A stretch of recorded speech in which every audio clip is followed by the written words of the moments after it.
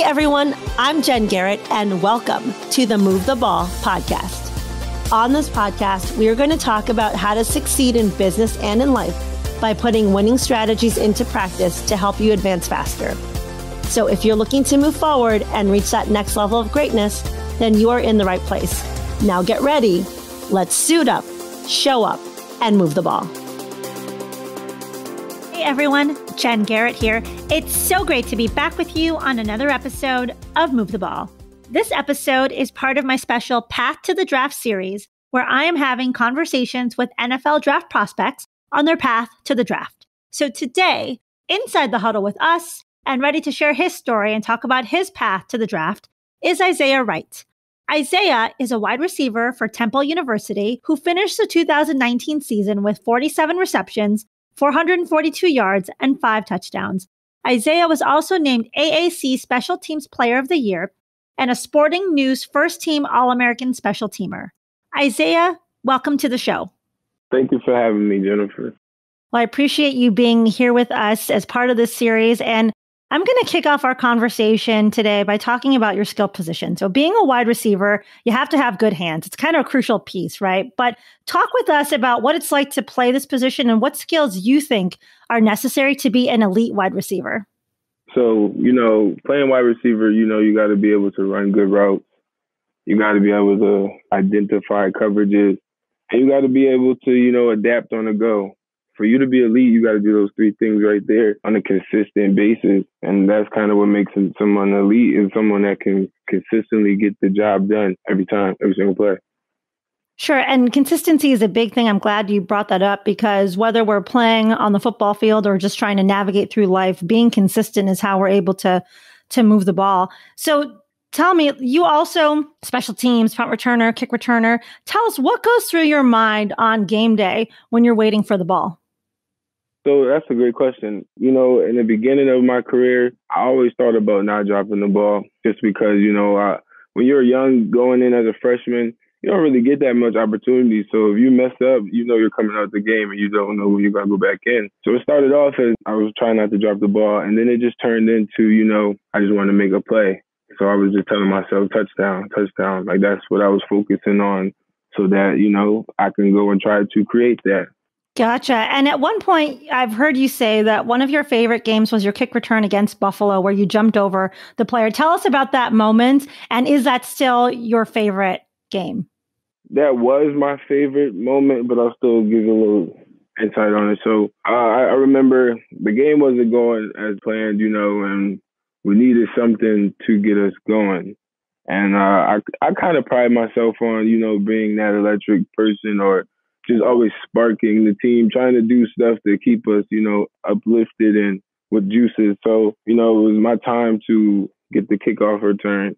And the whole time I was thinking of what play I was going to make. And I knew I was going to make the play. I just didn't know how I was going to make the play. And sure enough, I noticed the defender coming real low and his head down. So I knew he was going to try to take me low. And, I just decided to jump. That's how the play was created. Now tell us, how did you get into football? What was your path? So I played basketball and football, but I felt like football was more of an outlet for me, just because just like when you go through certain things, it's hard to, relieve those stresses. And I guess like football was a way for me to relieve some stress. And because I was so good at it, it motivated me to always continue to try to get better. And that's kind of how I got into football. And is there someone on your team who really helped push you to be a better athlete on the field as well as a better person off the field? So I was very close-knit with Sean Bradley, Chappelle Russell, Sam Franklin, and Benny Walls. We prided ourselves on trying to stick together and, keeping ourselves accountable and trying to stay on top of each other. So I would say all those people. You bring up accountability. I mean, that's also an important thing that is how you move the ball, is being accountable, holding yourself accountable, but also having people in your life that can help you to be accountable too. So was there a coach in your life that really said to you a quote that's always stuck with you as something meaningful? Yeah, Coach Fran Brown. He always told me that I was that guy, you know what I'm saying? And he always told me I didn't have to try to be that guy, because sometimes I'll be a little anxious and I'll be trying to do too much. And he would always calm me down by telling me, just be you. You know what you could do. and you just allow it to happen. It's going to come. Be patient. And whenever I would, take those words in and actually apply what I was hearing, I always had good outcomes. And what lessons have you learned from playing college football that has helped you to grow as a person and that you feel will continue to ensure your success playing in the NFL as well as being successful beyond the game? I feel like my ability to adapt above all, like it's going to be times where things happen that's unexpected, and it's about how you persevere through that moment. Just like with this corona, it's a lot of things that can stop your process and your progress if you allow it. It's limitations, but you always got to be able to maneuver the difficult situations to, get back to that path of success. How do you bounce back after a loss?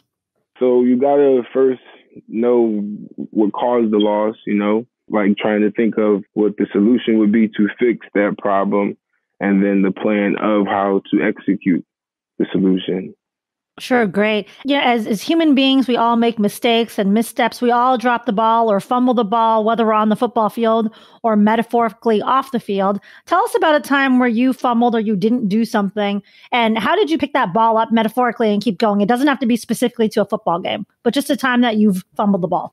So I'll say my freshman year and like a little bit of my sophomore year, I didn't understand the importance of like getting enough sleep and going to sleep early and being on top of my diet. And then those little minute things kind of changed my path in the way that that's like what I believe personally. I've learned that moving forward, when I fixed that and I started to go to sleep earlier and I started to watch what I ate, I was more able to I just felt like I was more locked in, a different person. So I feel like because I made those little changes, it impacted me later in my future, and it was actually a positive impact. I think that's great. Thank you for sharing, because I think all of us, if we think about it hard and we're honest with ourselves, there are habits that we can put into practice that we're not currently doing that can help us to be more successful. And aside from your athletic ability, what in your mind really separates you from the other football players out there, from the other wide receivers that are in the draft? I would say my want to do things. Like, a lot of people talk about my versatility, and I just believe I'm versatile because I want to be able to do a lot. Just because I know the more that you can do, the more you will do. So, my coaches used to tell me that all the time, and that stuck with me. If you really want to get on the field, then you have to learn a lot of different things, and I think I do a good job at that. Now let's talk about you outside of football. What are your hobbies? Outside of football, I'm a pretty active person, like whether it's playing a little basketball here and there, just shooting around, or, just going for runs. I like to just train. At this moment, it's more so just training, trying to stay on top of everything. So it's been a lot of positional drills and just conditioning just to make sure that I'm not losing my touch. Sure. And what does a typical day look like for you now in this situation with the coronavirus? Talk us through your daily routine. So right now, I have my girlfriend with me. So, we'll wake up, go get some breakfast. We'll like to do a little jog in the morning. And then you'll jog for about a mile, about 4 laps in this little park. And, it's equivalent of a mile. Then after that, we'll come home, shower. Then I'll probably go do some positional drills with my friend Arkell. He played for UConn. So me and him, we like to just, go and compete, get after it, do one-on-one drills. Then after that, I'll get some food, shower, and then it's trying to recover from the impact of my day. And so let's talk about when it's game day, how do you stay focused mentally? So I have like a little routine that I always done since I was young. So it'd always be, review the game plan, review my plays, look at everything, make sure I understand all my keys and stuff like that. I don't know why, but I always had a ritual before games, just going to watch a lot of highlights, like things that I would like to see myself doing, And for some reason, I would always try to apply what I've seen, like go watch a lot of like juking highlights, best wide receiver and catches, and I would try to make that happen or try to emulate it. After game day, after a long day, I just recover, I'm trying to relax, get my body back, and that's really a game day feel for me. Gotcha. So now what I want to do is just a couple of fun questions to end the show. What's your favorite food? I'm a Alfredo pasta guy. There you go. You got to work out even harder for all those carbs. Yeah, definitely. What is your favorite football movie?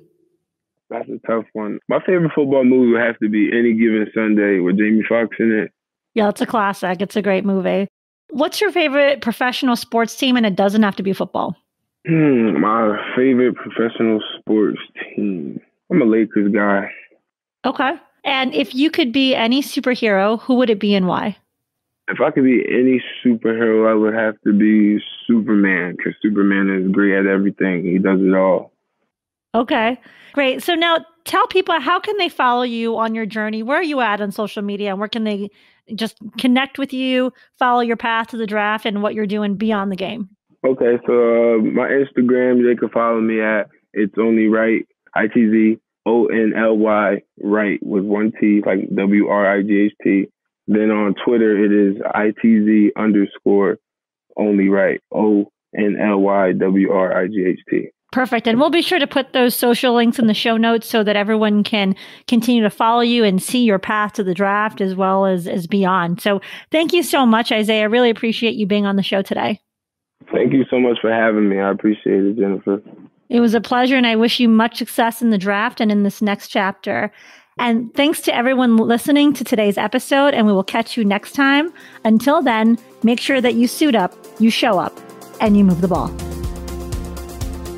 Thank you for listening to Move the Ball. To see more about what I'm up to and how I can help you to move the ball, check out my website at www.jenniferagarrett.com. Make sure you subscribe to the podcast so that you never miss an episode. And also join the Move the Ball Facebook group for even more content and to be a part of the Move the Ball movement.